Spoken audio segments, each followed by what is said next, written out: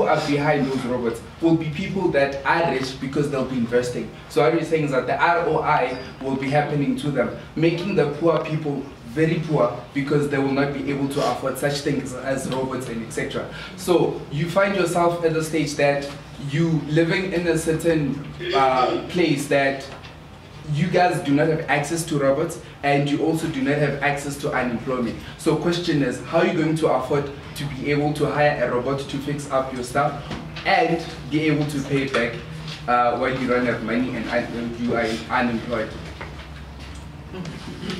No, my father. He's impossible. Let me tell you something. With the robots, we see as humans, all of us in here, we want to be rich, we want to be successful. We see the video we saw last week. Is that guy saying that you can do it, just do it. You see it? Imagine a robot doing it. Would you be motivated? That guy motivated me to do it. You know, but a robot saying, you can do it.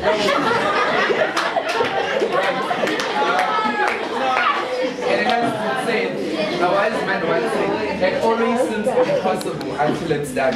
Oxford has already done that. There's a clip, if you go to Oxford now, there's a research clip that they did about robots. There's this other robot, it couldn't play with a human being. But later on, since while it's a robot, it can be improved and updated as time goes on. It was able to do that. So it shows that clearly in the next future robots will be able to do anything. So if Oxford proved it, then what will stop us?